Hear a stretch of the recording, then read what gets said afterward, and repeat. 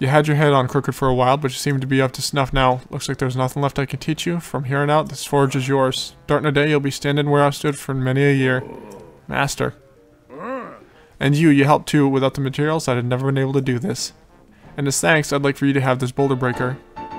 This two-handed weapon was once wielded by the Goron champion Daruk. Daruk made swinging it around look easy, but a Highlander would need an immense amount of strength.